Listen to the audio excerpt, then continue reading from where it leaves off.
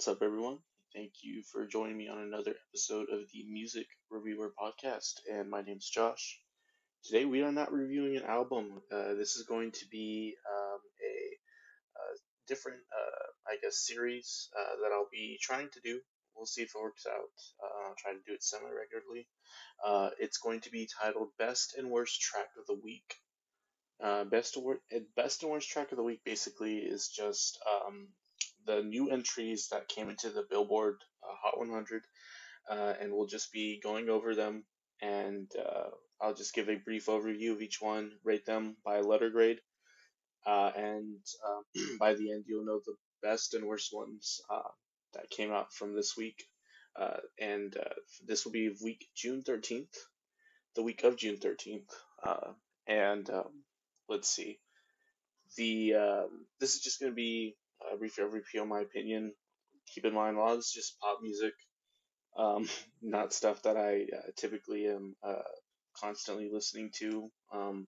But I do enjoy listening to or keeping up with what's going on in the Hot 100 as well. Yeah, it'll give me a chance to talk about a lot of artists I probably won't talk about much on the album review side.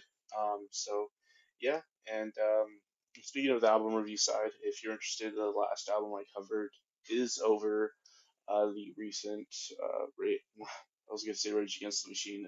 The Run the Jewels album, RTJ4, which came out recently. If you're interested in that, go ahead and check that review out. It's my most recent one.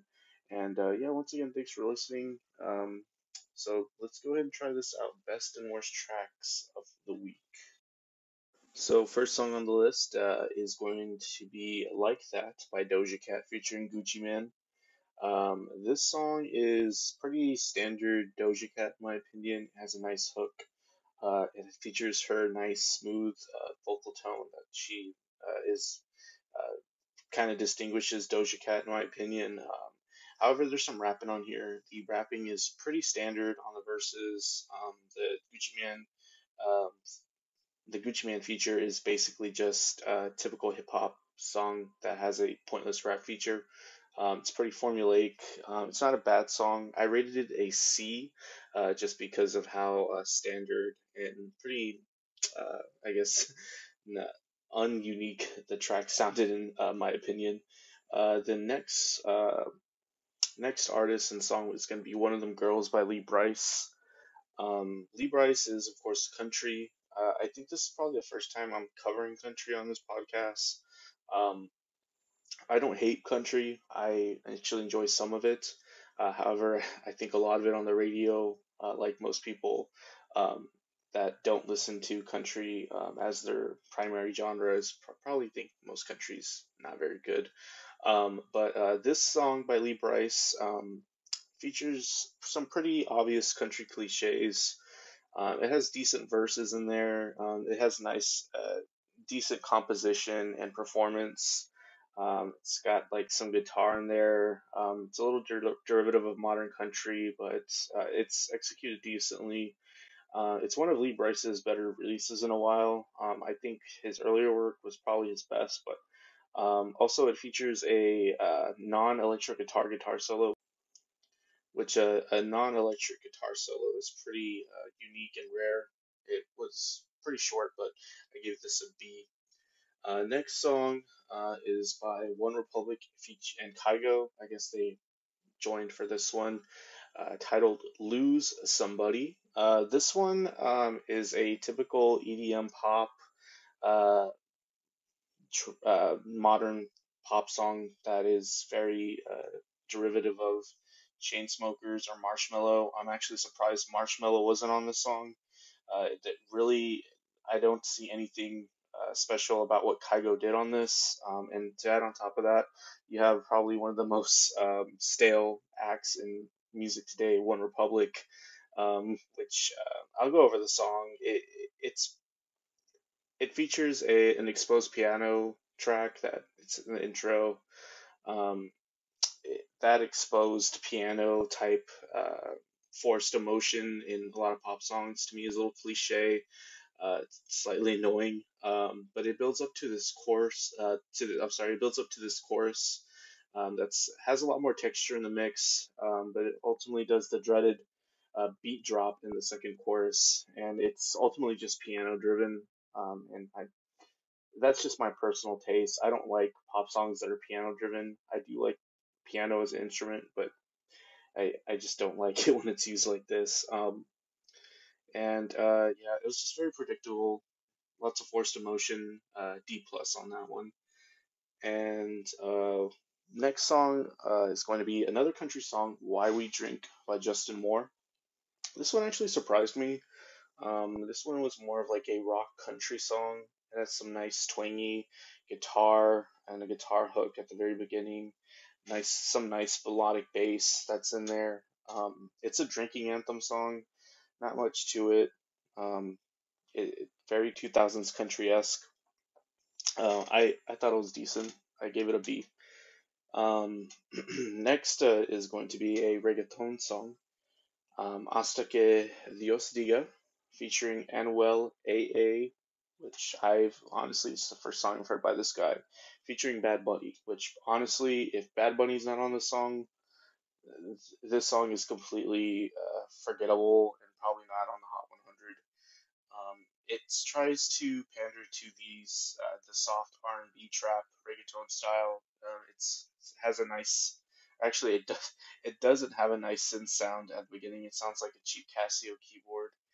Um, and it eventually is just a typical reggaeton song with it has some pretty mellow energy on it. Bad Bunny is on the chorus. There's some interesting embellishments that are used in the second verse. It's a little colorful overall, and I thought with Bad Bunny in there, it's a B. Without it, it's probably not a very good song.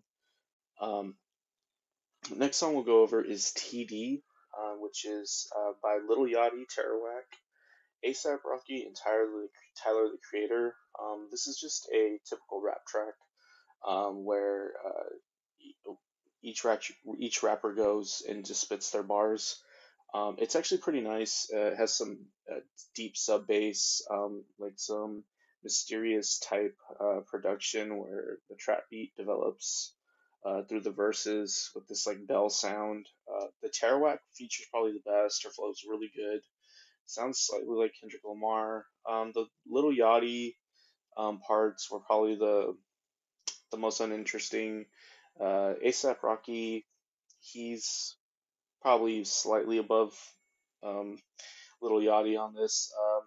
Tyler the Creator's verse is definitely the other strong point on this song. And yeah, it's not a bad track. I give it a B plus. Check it out.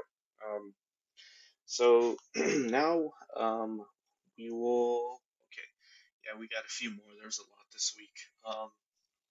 Next track is going to be Locash. One Big Country Song. This one is a pretty generic pop country song that has typical tropes about life, hence the name of the song. It's very inoffensive, cliche songwriting. The chorus has some gang vocal likeness to it. Um, Instrumentation and performance sounds copy and paste. Literally, I feel like this was recorded by a studio band, and it could have gone to anyone. And the even the breakdown in the bridge is terrible. Yeah, that could have been maybe the song saving grace, but no. Just not a very good track. I gave it a D. Um, Next one's actually another country track. This one's pretty good. Um, Surprised me is Got What I Got by Jason Aldean. This one it doesn't pander to the modern contemporary country um, country cliches and norms. It's has a weird trap R&B beat at the beginning, and it's typical Jason Aldean vocal delivery and style. Has some reverb on it, but it's over this compound time signature, slower tempo, some nice and shiny bright embellishments in there. The emotional parts are executed pretty well. It's a little cliche, but overall it's not bad. I like that it sounds a little bit different from what's being played on most country radio today. So yeah, B plus on that one. Um, Next one is TKN. Uh, it's featuring Rosalia and Travis Scott. It sounds like a Rosalia song, which um, I guess I should give a brief introduction to Rosalia. She is a Spanish pop star that is emerging and has some critical acclaim. She does her two styles primarily between like the flamenco, um, traditional Spanish style music, and then she also has like her pop side, which her pop side's getting a lot more attention. But she is quite talented. She has a great voice. This track, I think it's trying to make it to um, maybe the external or the I'm sorry, it's trying to make it to the Spanish radio stations here in the U.S. that just play nothing but reggaeton because it's over a reggaeton beat. There's some light harpsichord like melody, chord structure throughout the track. That's pretty much the whole entire gist of it. She There's this Spanish hook that Travis Scott sings over that I found interesting.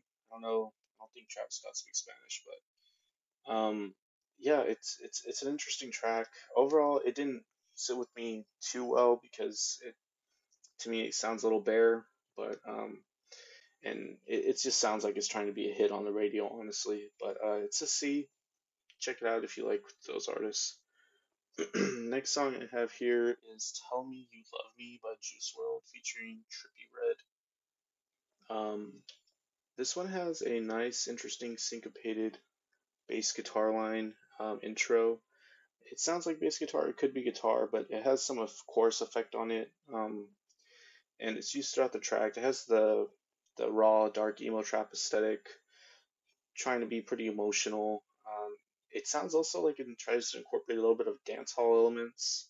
Could be wrong there, but the Trippie Red part, in my opinion, was boring and predictable. I'm not a huge fan of Trippie Red. I don't really see the appeal of him. He doesn't execute at the level of a lot of rappers that are doing the same thing he does, and I guess what I'm trying to say, Trippie Red, in my opinion, is kind of like an industry, I guess, maybe not plant, but just an industry tool. He has his image, and that's what sells. But I thought it was a good song overall. Rest in peace to Juice World on that one. I gave that one a B minus. Next track, before we get into the worst and best, is going to be Sour Candy by Lady Gaga and Blackpink. This was on Lady Gaga's new album. Um, I'm on the fence about reviewing that. I don't think I will, but I generally thought that album was quite good. Um, this track in particular has an accessible hook and house beat, as it's underlined with a bouncy keyboard synth. There's a memorable hook on it. It's a little corny in the lyrics. It's just basically a metaphor to candy. Um, and I don't really know what the Blackpink feature is really doing for the song. They're a K-pop band, obviously. Yeah, this song isn't in Korean either, so B on that one. So for the end of this podcast, these are going to be the worst and best tracks of the week. Just so we can leave on a positive note, we'll go into the worst track of the week on this list of new entries to the Billboard Hot 100. The worst track of the week is One Beer by Hardy featuring Lorena Elena and Devin Dawson. These are just up and coming country singers. I think they featured on the song together just because they're probably trying to promote their own careers and figured this song would maybe become a hit. This is, yes, a country song, and I'll go over mainly who Hardy is. He is a Nashville, primarily, he's a songwriter that writes a lot of hits for, I think, bro country bands and artists, and he's trying to take off on his own solo career. He has a decent voice, but this songwriting it's just corny. It's a song about drinking, and a one beer turning into a one night stand that leads into this relationship that ends up with a kid. But it tries to make it into this cute like this cute mishap that happened, but really it's a pretty fucked up situation. Um, and it sounds like a Kane Brown ripoff. That's probably the best way I can put it. The mix is terrible in the production. You can barely hear the hi-hats. Um, there's some weird distorted synth in the chorus.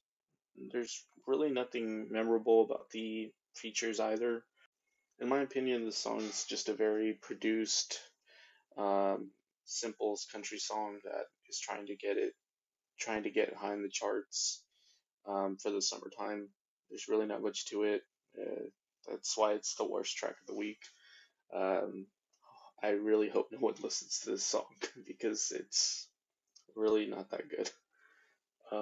And finally, the best track of the week. This is another track off of Lady Gaga's newest album. Alice is the name of the track. Um, this track here, it's actually the first song I think on her new album. It has a really memorable chorus and hook. Just a really great performance by Lady Gaga. Has a very convincing house beat that gives the track energy. It is filled with Lady Gaga tropes, but I mean, why wouldn't you want that from a Lady Gaga track? And it has kind of like this EDM 90s flair to it, kind of nostalgic sounding too. And it is the best song of the week. Yeah, so overall, it was, I think I picked a pretty long week or filled week to start this series because this had a lot of songs and a lot of country. But yeah, I'll try to do this semi regularly. If you enjoy, give it a listen, or give this series a listen. Also, I'll be trying to review some more music here soon. I'm kind of debating what to review next. I was debating on maybe the new Hines album, or the new Rolling Blackouts Coastal Fever album as well, but uh, I just haven't been able to write the Rolling Blackouts Coastal Fever review. I like the band, but I don't know if I'm gonna have anything too positive to say either. So yeah, we'll see. There's a lot of music being released, so if you made it this far, thanks for listening. My name's Josh. I'm the music reviewer, and I'll see you guys later.